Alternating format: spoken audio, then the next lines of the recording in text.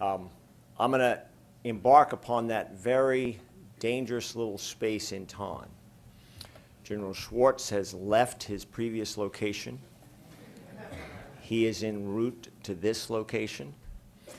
The amount of time that I have to talk to fill the space is imprecise. But those of you who know me know that I rarely run out of words. So there's little risk here in terms of filling the space. The risk is in having relevant content.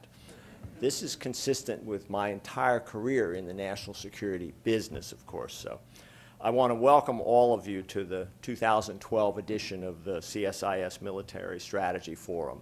Those of you in the room, those of you who are joining us on the web.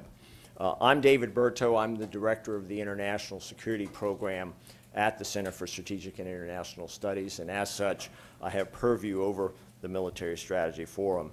I do want to extend to you the regrets of our President and CEO, Dr. John Hamre, who is unable to be here today to do the lead-in because of a prior commitment, but he asked me to assure you that he'd love to be here and to introduce this event himself.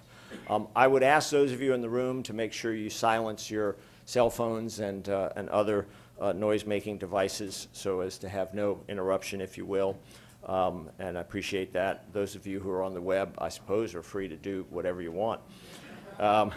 CSIS, as many of you know, has been presenting this forum for years now, and we're delighted to be able to thank our sponsor, Rolls-Royce, for their generous support that underwrites this series. They've been with us all along, and they've been a tremendous partner in making sure that we can continue to bring these discussions to you every year. Today, though, marks a new page in the way we're approaching the Military Strategy Forum. In addition to the continuing series of senior military leaders that we've had here all along, we also recognize that the Defense Department and the U.S. National Security Forum face a future with fewer resources but not fewer challenges. And so we at CSIS are expanding our Military Strategy Forum not only to continue to provide that opportunity for public insight and commentary, but also to address the challenges that are presented by the drawdown of the budget and the associated strategic challenges that come along with that. I think you all are familiar with those. We are only days away from the release of the Defense Department and the entire U.S. government budget. We all know that we've had some previews of that, initially with the release of the strategic guidance by the President and the Secretary of Defense and the Chairman back on January 4th, followed up by the announcements from the Secretary and the Chairman 2 Thursdays ago of some insight into what's in the budget. But it was really just enough to sort of whet your appetite and make you look forward to next Monday, or perhaps to the leaks over the weekend, to know the specific details, if you will. And as is often the case with the budget, we'll get some details, but there'll be as many questions raised as are answered, so we're going to have to wait for the justification material to roll out, et cetera. So today's speaker, I think, both reflects the long tradition of our speakers in this forum, as well as he is serving as the initial speaker in our budget and strategy series. I don't think you can expect from him a lot of additional details about what's going to be in the budget next week, but I think what you will be able to get, and particularly what your questions may be able to focus on, is insight into how they're thinking about it as they put this together. And that's really the critical value, I think, of that opportunity at this point in time. We all know that the Defense Department has made it crystal clear that they've cut as far as they can go. There are no more cuts to be taken. $487 billion over the 10-year period mandated by the Budget Control Act of 2011, but no planning for, or numbers for, or preparation for the additional cuts that will be mandated effective January 2nd, 2013 by the sequestration element of the Budget Control Act. I don't think, as you know, if you've been to some of our other events, we don't anticipate any movement on that. I'm sorry, we anticipate a lot of movement, but no resolution on that issue until after the election. So I think it's fair to say that There will be plenty of debate and discussion about changing sequestration, providing relief to DOD, providing further punishment to DOD, or a host of other options along the way. But those will largely be political illusions as we go through the manifestations of the coming year. Ultimately, we'll reach agreement more than likely after the election, when we know who it is going to be responsible for dealing with the outcome of that agreement. Nonetheless, we're going to continue to watch that very carefully over time. We will have at CSIS a week from yesterday, on the 15th of February, a session looking at the industrial base implications of the defense budget as it comes out. I wish I knew what we were going to say. We're going to have to work pretty hard between Monday and Wednesday to lay those out, but make sure that everybody in this room is on the invitation list for that session once we've got it.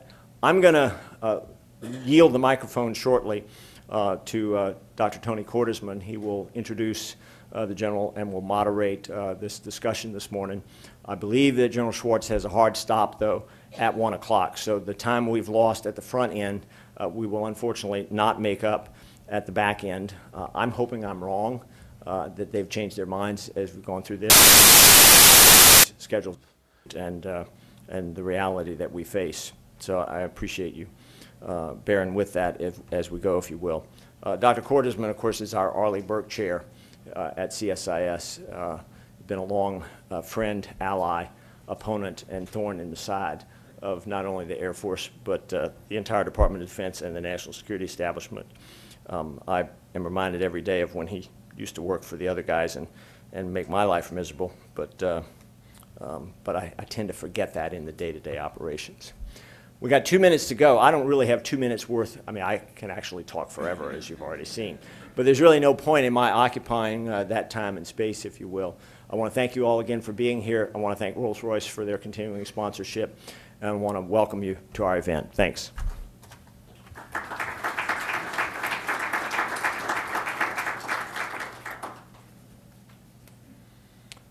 This is the point where I usually say, okay, now you can finish your dessert. So, I don't have one.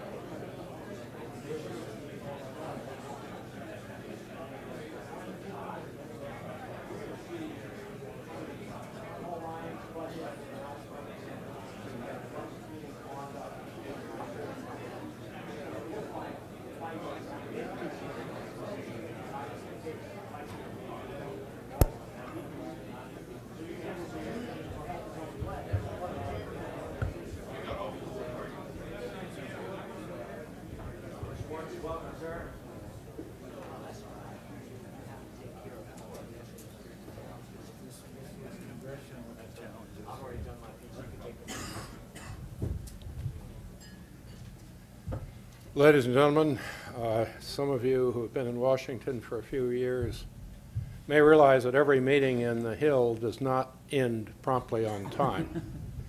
But thank you very much. The General's been kind enough to say that he will give us a full hour, which should give us time for him to make his presentation and get to the questions.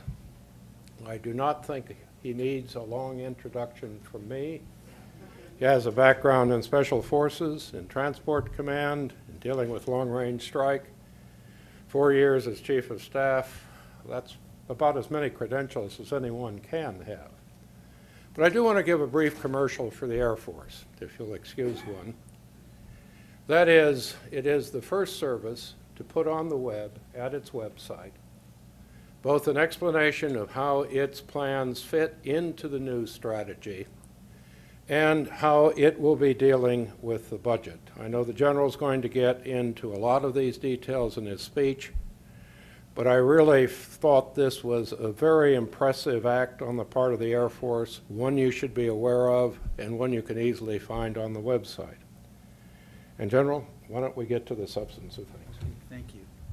Thanks, everybody. Ladies and gentlemen, again, thank you for waiting. Much appreciated.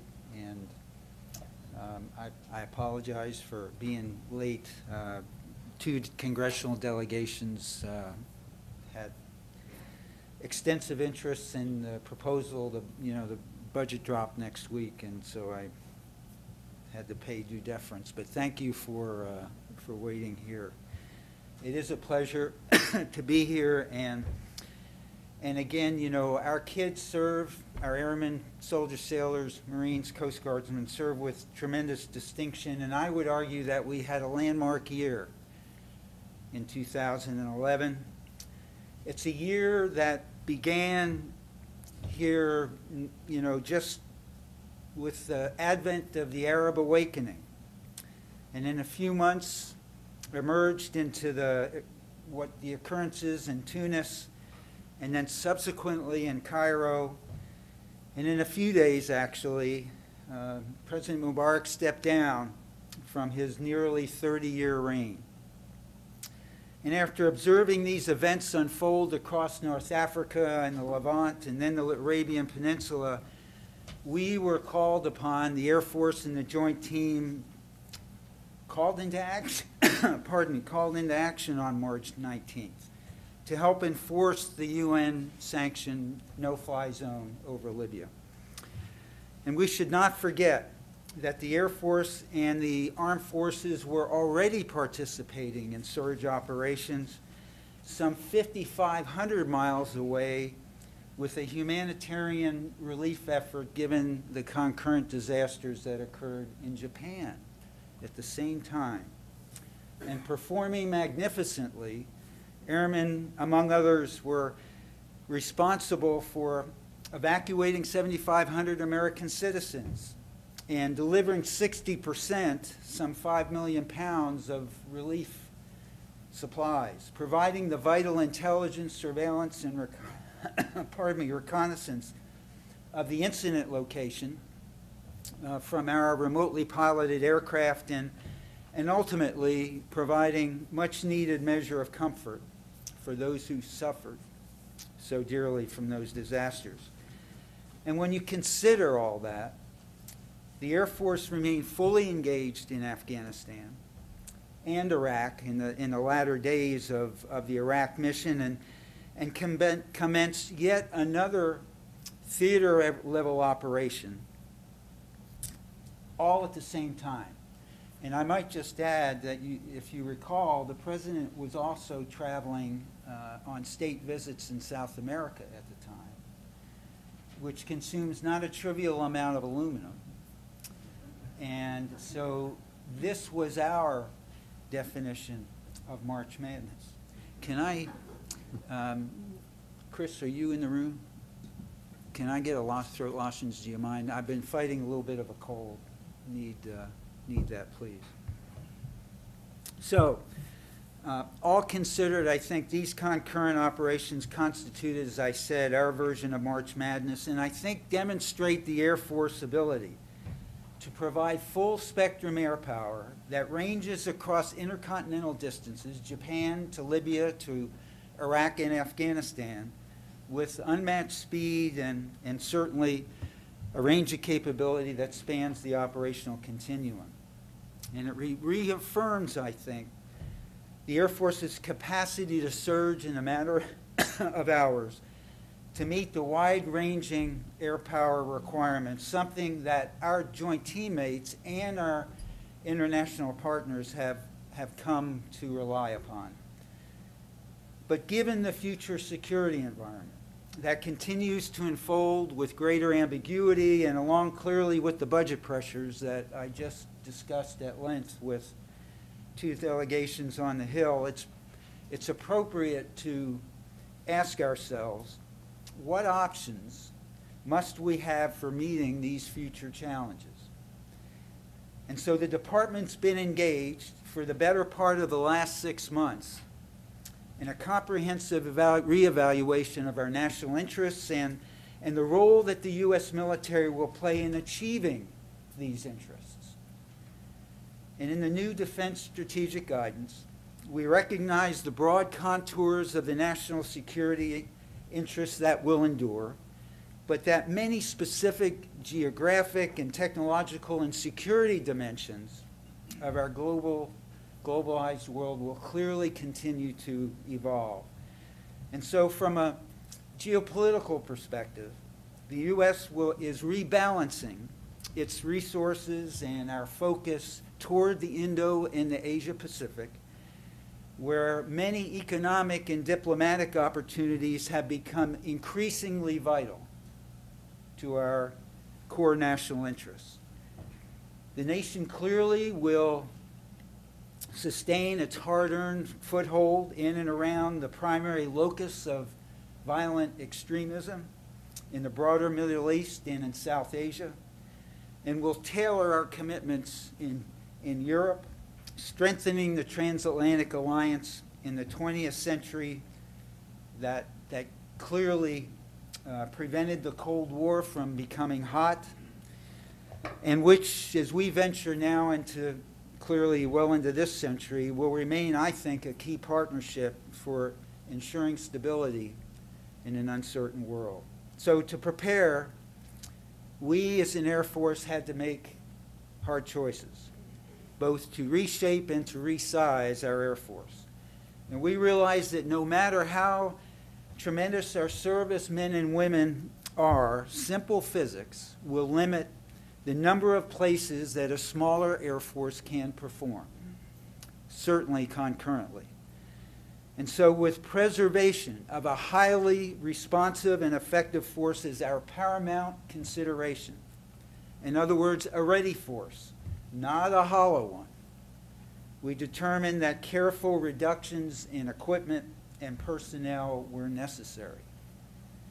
We essentially traded some size for sustained quality, so that although smaller, we will still be an unmatched Air Force with agility, flexibility, and the readiness to engage in rapid succession across the full range of threats and contingencies. In short, this is about maintaining our status, I think fairly earned, and some of the international partners here can comment on this, as the best Air Force on the planet, and certainly the one that's the most feared. So, the new strategy also calls for rebalancing our surface forces from a land-intensive focus to a broader, more maritime strategic posture. But we must not forget, ladies and gentlemen, that what covers 100% of the land and the maritime is air and space. And so from a capabilities point of view, the new defense strategy emphasizes air power as fundamental to its major priorities, such as deterring and defeating aggression, projecting power in anti-access and area denial environments, preventing the spread of weapons of mass destruction, conducting space and cyber operations, and maintaining the preponderance of the nation's nuclear deterrent. And toward a broader cross-domain posture, initiatives such as air-sea battle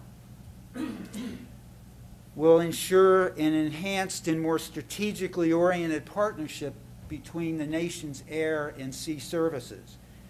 We will assure America's freedom of navigation and action wherever we have national interests, and ensure that the nation has access to the global commons, in particular the vital lines of communications and transit that are beyond any national jurisdiction. In providing the nation's ability to project global power, we also ensure the nation's global access for diplomatic and development access, and our ability to conduct non-military missions such as humanitarian and disaster relief efforts. Therefore, the Air Force, with its global responsibilities, remains committed to providing the nation with 4 core capabilities, and they are enduring capabilities. Air and space control, global intelligence, surveillance, and reconnaissance, global mobility, and global strike. Plus the unique ability to provide high-capacity command and control of air, space, and cyber systems, integrating these capabilities across the spectrum of operations. While air power will enable us to repeat scenarios similar to the enforcement of the no-fly zone over Libya, that is Operation Unified Protector, it is not necessarily the template for all future conflicts. But it did facilitate the nation's contribution for 7 months in Libya at approximately the operating cost of 1 week in Afghanistan, and with no loss of coalition lives. And all the while, we retain the ability to withdraw quickly, as quickly as the coalition was assembled. This operation demonstrated, I think, in a very compelling fashion, air power's versatility, its rapidity, its reversibility, all attributes that the new Defense Strategic Guidance suggests are the future for our armed forces. But during this time of belt-tightening, we had to make some very difficult choices in order to remain superb, even as we become leaner and shed some capacity. And considering that our budget, excluding contingency funding, has been flat since 2004, with a 12% real decline since 2009, we fully expect that we will be required to make yet additional tough calls. In the broadest sense, we pursued a strategy of balancing risk to include the deliberate acceptance of additional risk in order to align with the new strategy's requirements for the Joint Force being able to conduct one large-scale combined arms campaign in one region, while denying the objectives of or imposing unacceptable cost on an opportunistic aggressor in a second region. And in order to achieve maximum savings at an acceptable level of risk, the Air Force has identified in the fiscal year 2013 budget submission, which we'll make next week formally, 200 fighter mobility ISR aircraft for divestiture in fiscal 13 toward a total of 286 aircraft through the program period. And as a general principle, we favored multi-role systems over those that are more specialized and emphasize more efficient common configuration of those systems that are retained, such as our modified C-5Ms, the upgraded C-17s, F-22s, F-15Cs and Es, and of course F-16s. Retiring, how are you? Got something for me here? Yes, sir. Great. I appreciate that. Thanks. Thank you. Retiring entire aircraft types where possible generally has the benefit of enabling elimination of entire support and training infrastructures, thus producing greater efficiency. But if fleet retirement was not viable or economical, then we evaluated options for eliminating the least capable or the highest cost aircraft in terms of cost of operations and sustainment. In total, we estimate that divestiture will likely save a bit under $9 billion over the 5-year defense plan. And specifically, this divestiture includes retiring or reclassifying 123 fighters, 102 A-10s, and 21 F-16s, amounting to about a 7-squadron reduction. This leaves 54 combat-coded fighter squadrons that maintain, with acceptable risk, the requisite level of fighter capability and capacity while providing a bridge, an important bridge, to the delivery of the 5th generation F-35 fighter. On the mobility side, we plan on divestiture of some 130 aircraft that exceed requirements due to the nation's new driven strategic guidance that reduces the ground forces. This enables retiring 27 C-5As because of their historically lower mission-capable rates relative to 223 C-17s and 52 C-5Ms that will remain. Also divesting the niche C-27 force structure of 38 aircraft in favor of the more versatile C-130 platform, but retiring 65 of the oldest C-130s to streamline operations and maintenance activities. So in addition to retaining 275 C-17 and C-5M strategic airlifters, we will continue to operate 318 C-130H and J model aircraft. And as a bridge to the initial deliveries starting in FY16 of the new KC-46 tanker, our area refueling fleet will be 453 aircraft strong after the planned retirement in 13 of 20 KC-35 aircraft. Finally, we will adjust the numbers in the ISR fleet, beginning with the divestiture of 18 Block 30 RQ-4 Global Hawk aircraft in favor of the more mature and proven U-2 sensors and aircraft.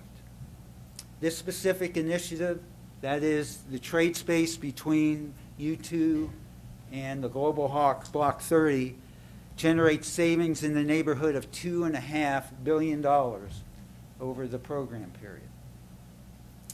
We will also divest 11 C-26s, RC-26s, and retire a single E-8 J-STARS aircraft that is damaged beyond economical repair. And in order to ensure maximum versatility and effectiveness of current and future weapon systems, our modernization strategy will focus on those areas that we deem most critical. For example, we have minimized reductions and in some cases even increased our investments in our top acquisition priorities, such as the KC-46 tanker, our variant of the Joint Strike Fighter, the Long-Range Strike family of systems, the GPS-3 satellite system, and of course remotely piloted aircraft. Overall, that has meant slowing, in some cases even terminating, lower priority programs like the C-130 Avionics Modernization Program, as well as the Defense Weather Satellite System. The other critical element of force structure, of course, is people. Adjustments from which naturally flow changes driven by the aircraft numbers I just described.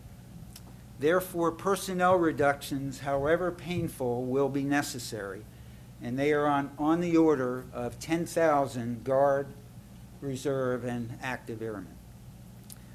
But the rub here is not only in sheer numbers, it is also in maintaining the right and proper active to reserve component ratio.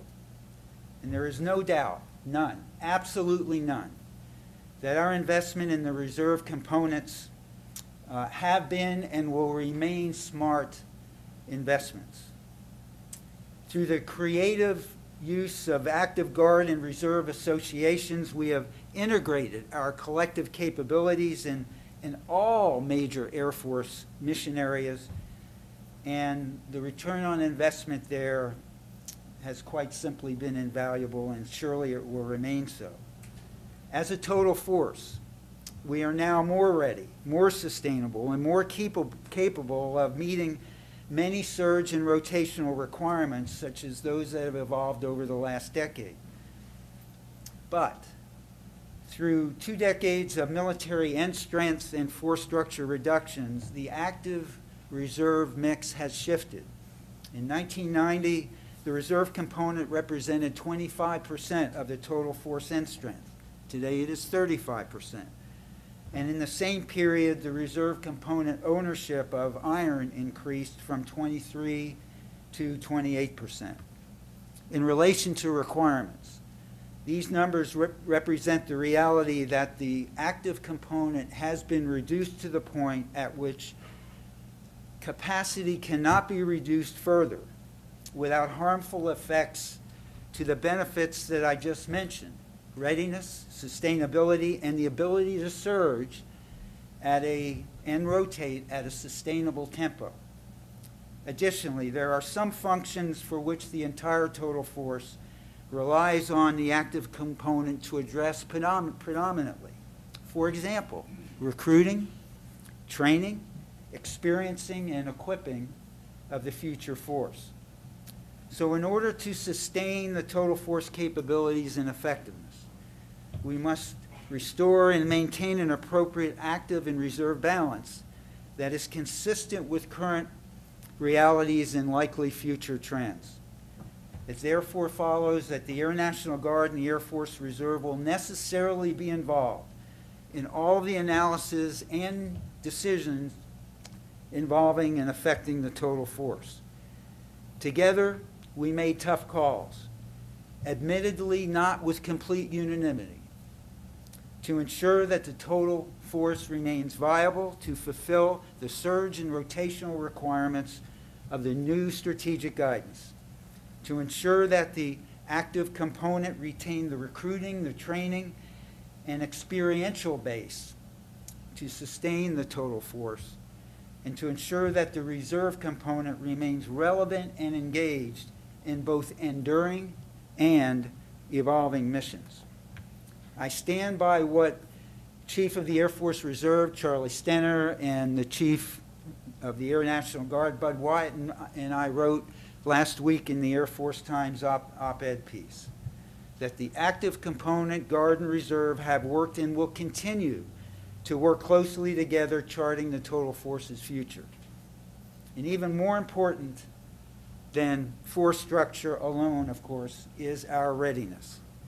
Already, we have assumed risk that we deemed acceptable and manageable with a strategy for weapon system and facility sustainment and modernization that avoids a hollow force. A $487 billion defense spending reduction over 10 years is something for which the department has spent an extensive amount of time and effort, and it is best reflected in the new strategic guidance and certainly the budget that will be formally released next week. But we have no illusions that the road ahead is going to be easy. And as I discovered this morning on the Hill. But I do think it's manageable if we all deal with this in an unemotional fashion.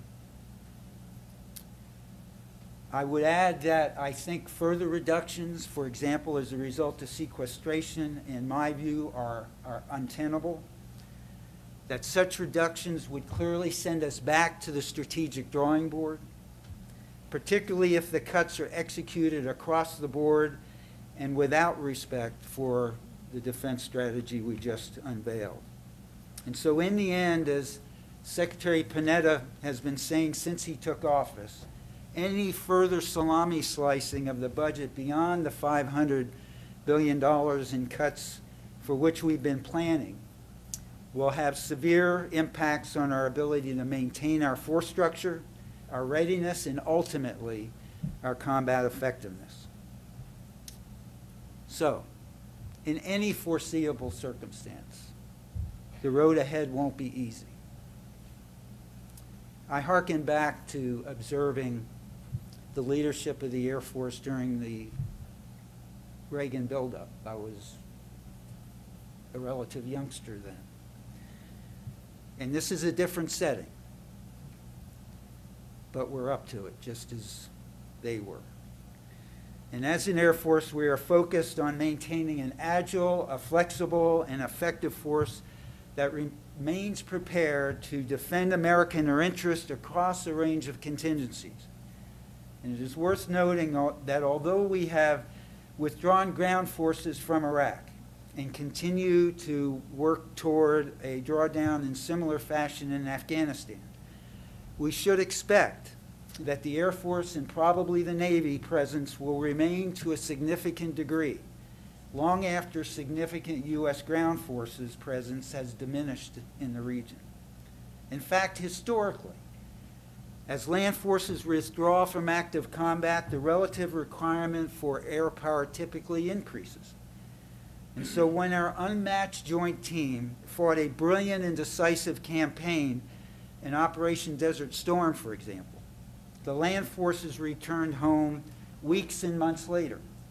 Meanwhile, America's airmen, that is, of any service affiliation, continued flying in Operations Northern Watch and Southern Watch over Iraq for a few dozen years afterwards, thereby maintaining America's toehold until ground troops were ordered back into Iraq for Operation Iraqi Freedom in 2003.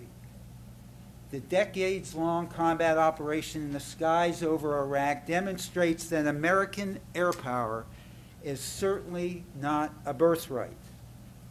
Rather, it is the result of dedicated and unrelenting work of America's airmen.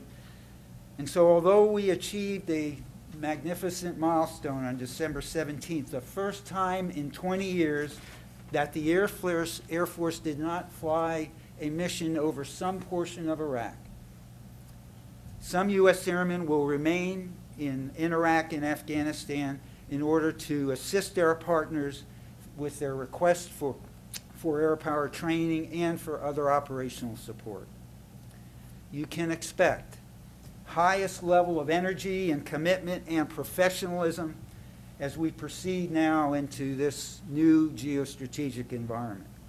And you can expect airmen who will continue to innovate, adapt, and to do whatever is necessary to safeguard the hard-fought gains and lessons of the past 10 years in counterinsurgency operations, even while we remain vigilant for full-spectrum threats on the horizon, and even amidst the intensifying budget pressures and resource constraints that we face. Ladies and gentlemen, again, I appreciate your time today. I appreciate your patience in waiting for my arrival. And also for CSIS, a magnificent organization in this town for many years, for hosting this event. Many thanks for your continuing support of our airmen, of our joint teammates, and very importantly, our families. Thank you very much.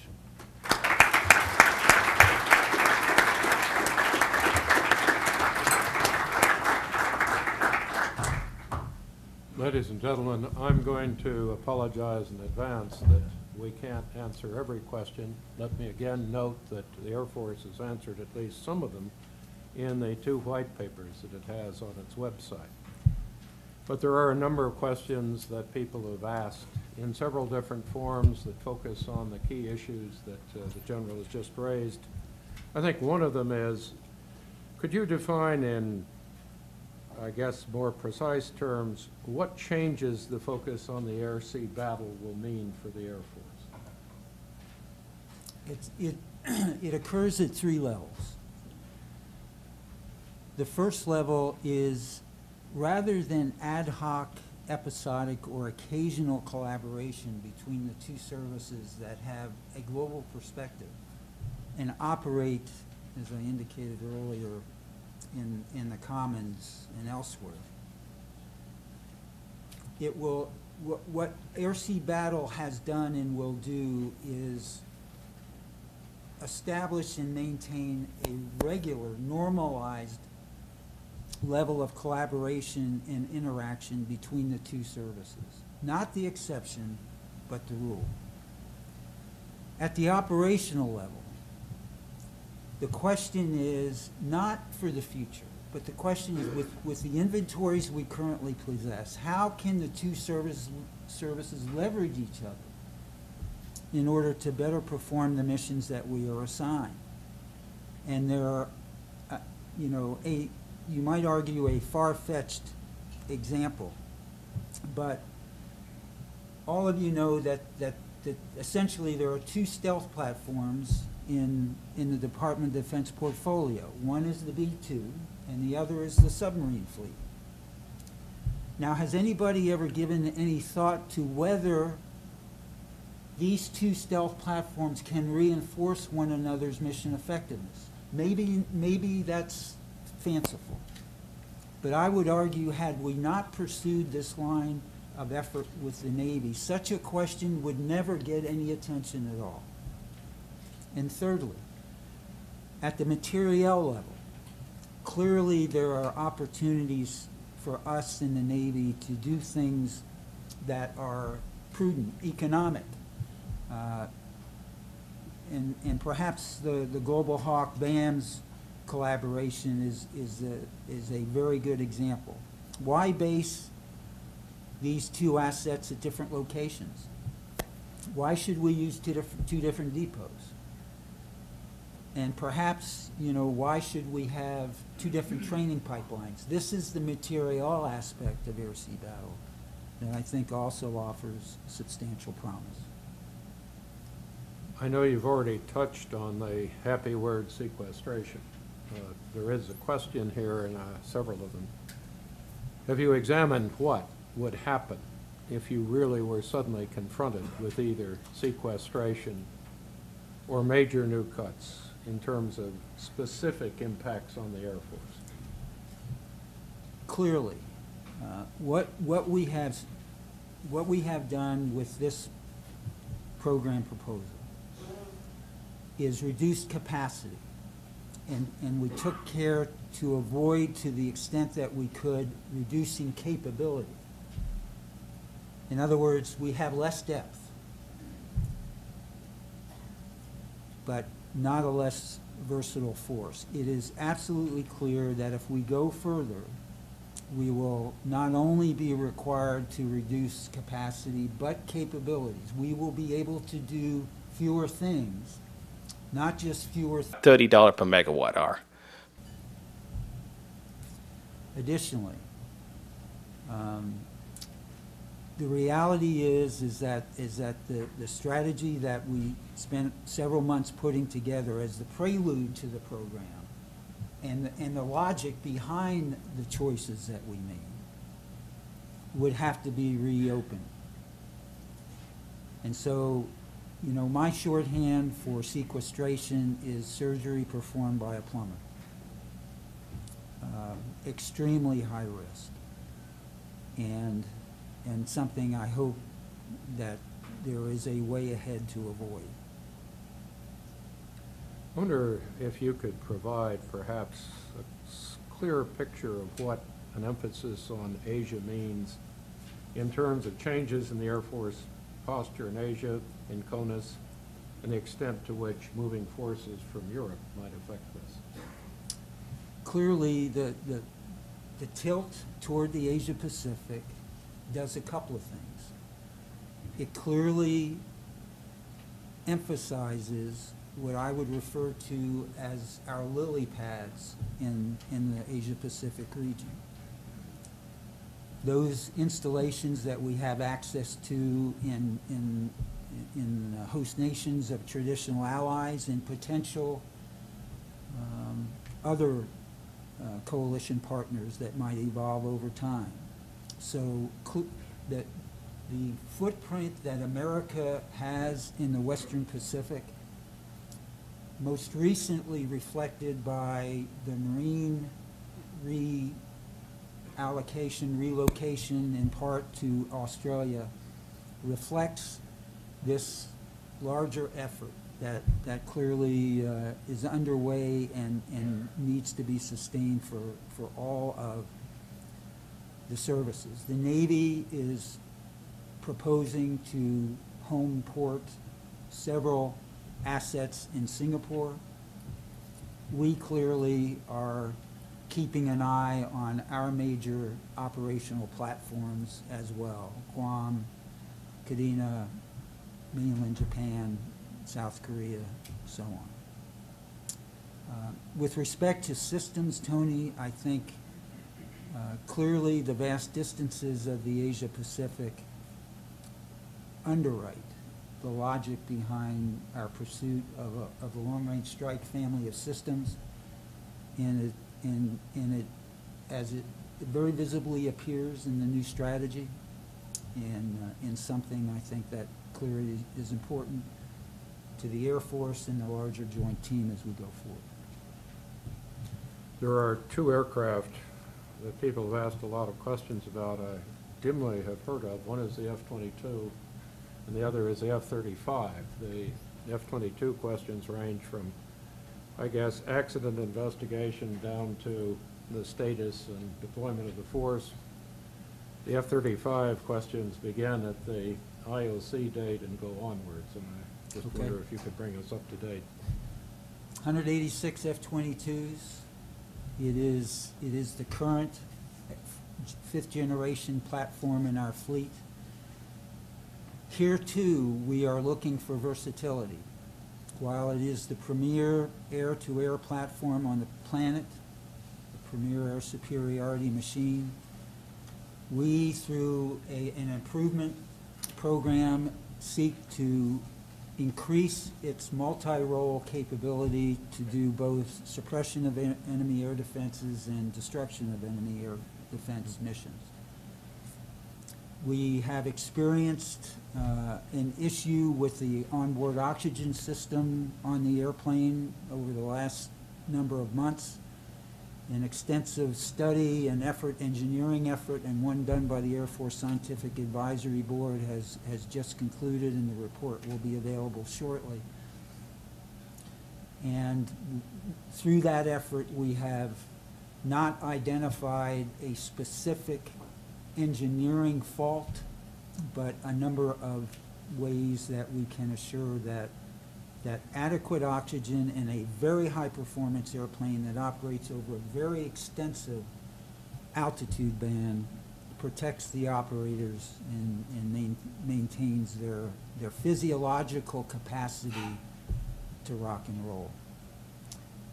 In terms of the F-22 inquiry by the DoD Inspector General, quite simply, this is something that actually is fairly routine. The DoD-IG has a mandate to assure that accident investigations comply with service instructions, in our case 51503, and that the findings of a particular accident investigation reflect back on the evidence that was collected. Again, this is not specific to this weapon system. They simply chose to pursue this inquiry, and naturally we will support that completely.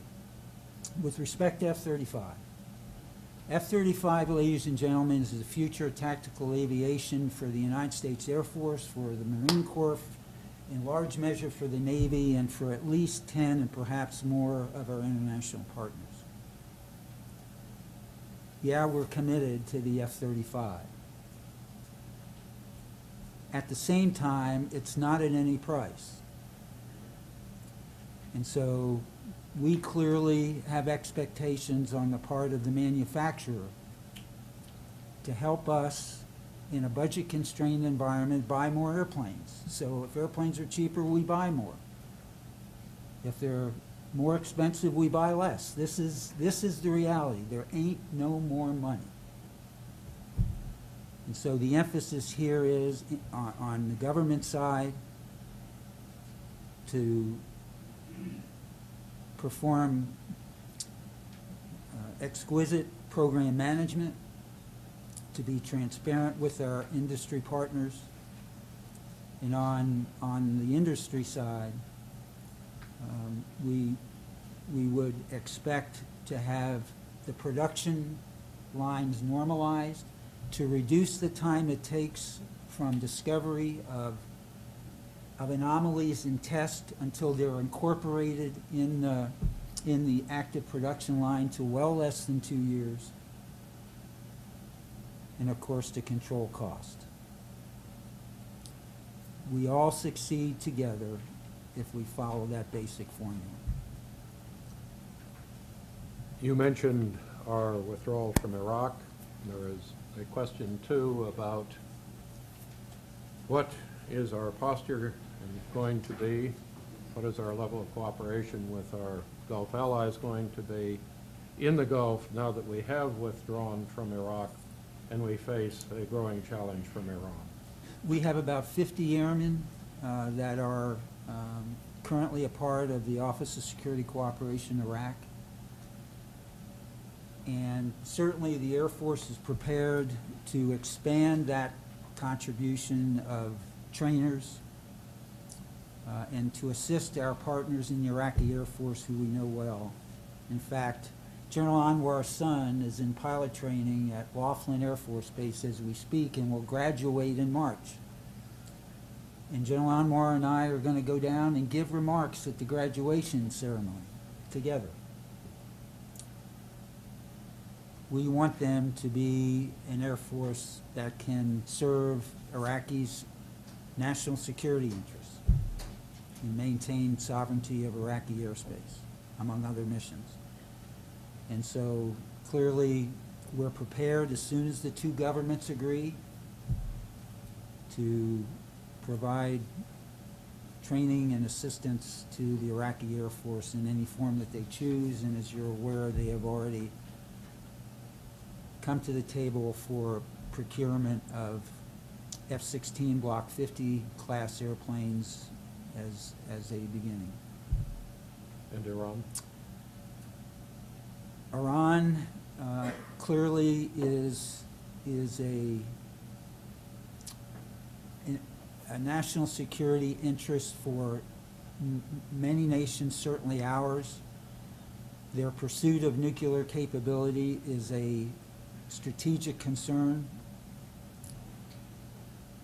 and the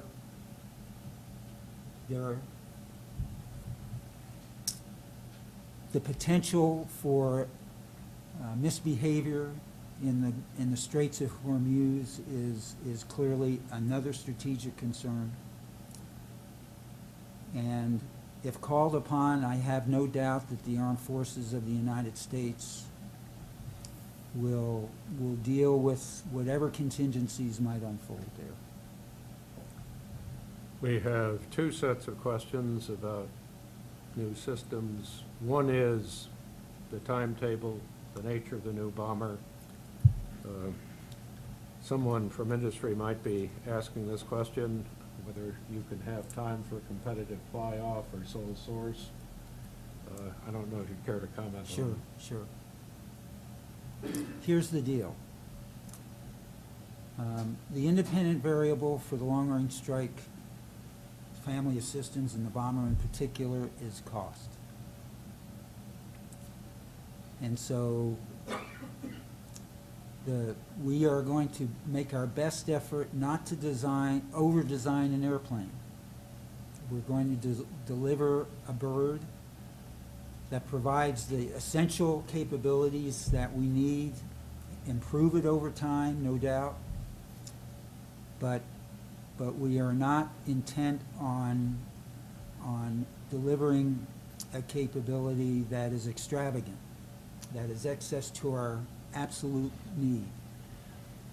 And the idea here is to produce an airplane in the mid-20s that would begin delivering in the mid-20s, that would connect both with intelligence, surveillance, and reconnaissance capabilities, electronic warfare capabilities, other sensors, off-board capabilities that will allow us to produce a penetrating platform that is sufficiently affordable that we can buy it in numbers. We are not going to do the B-2 again. That is not in the cards.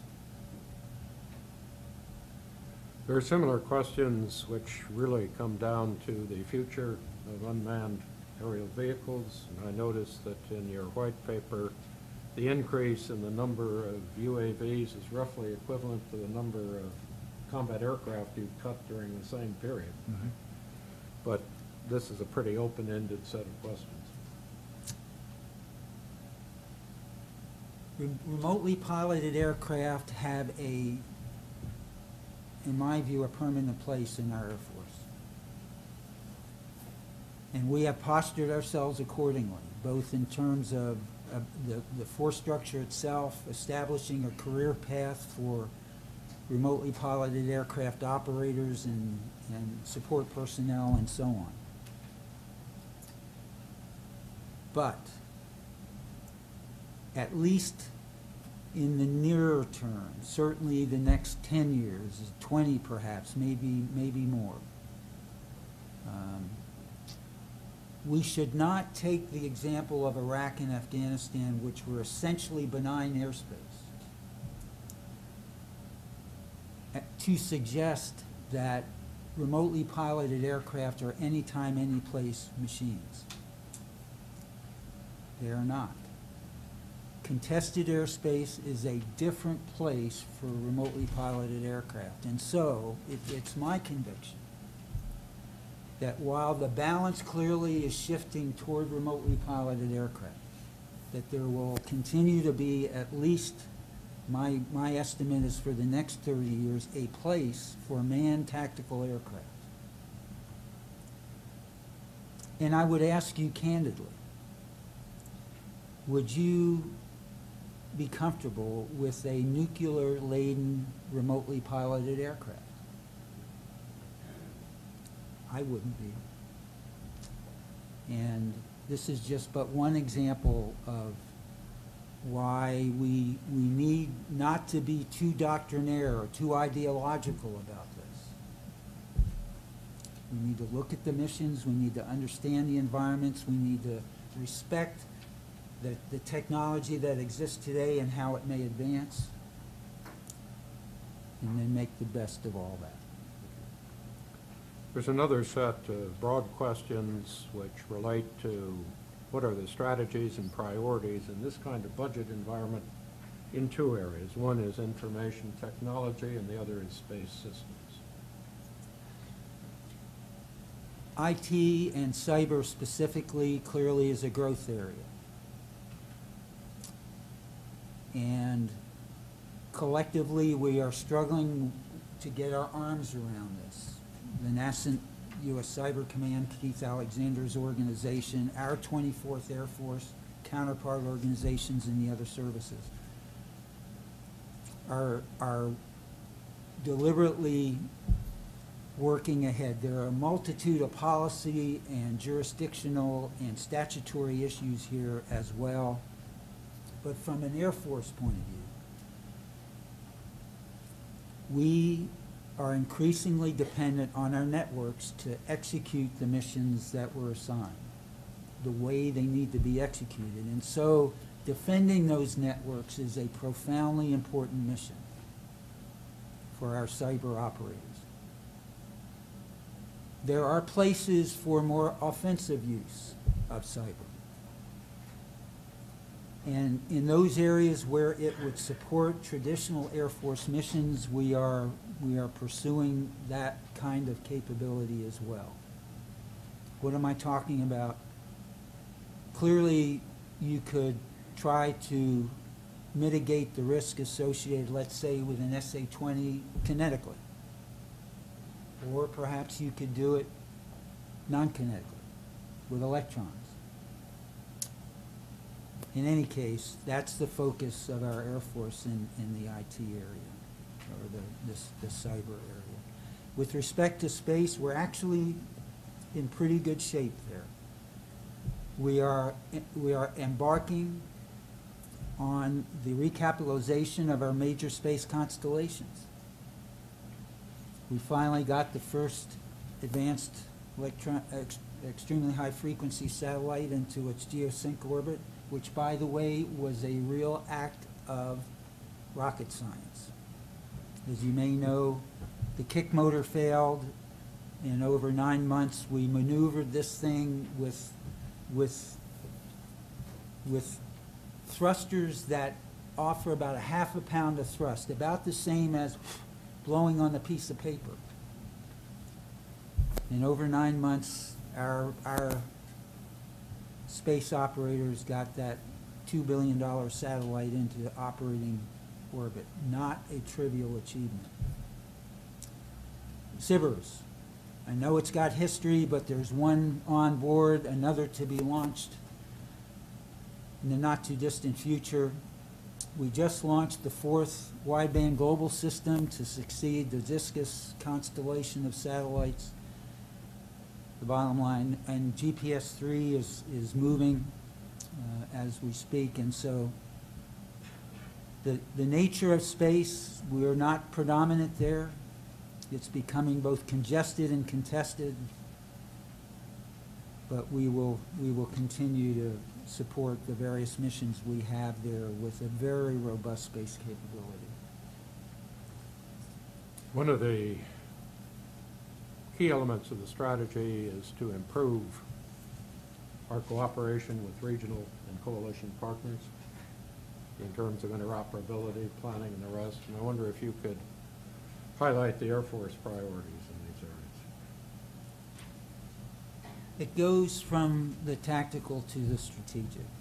But in the broadest sense, we're not talking about mature partners here.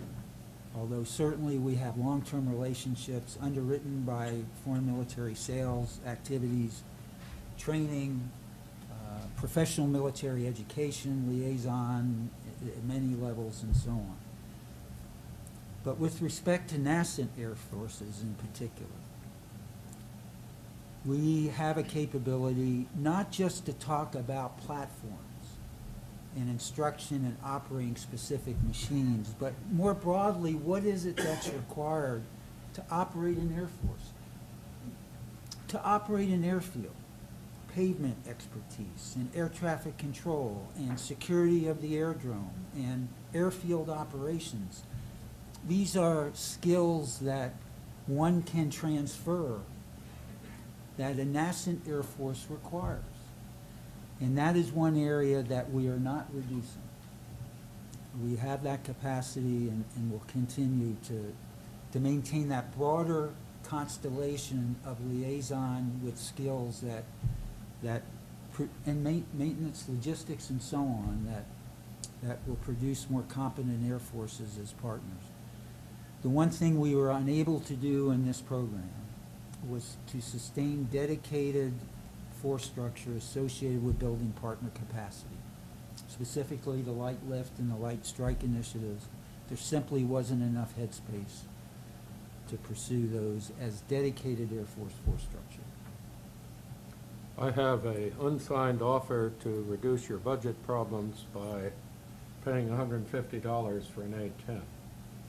And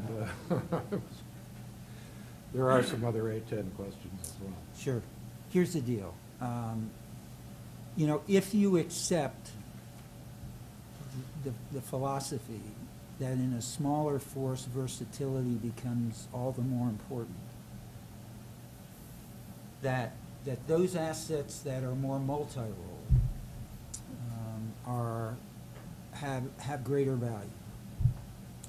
And so the reduction in A-10s, and by the way, there's still 236 A-10s remaining in the force structure. It's not like they're going away.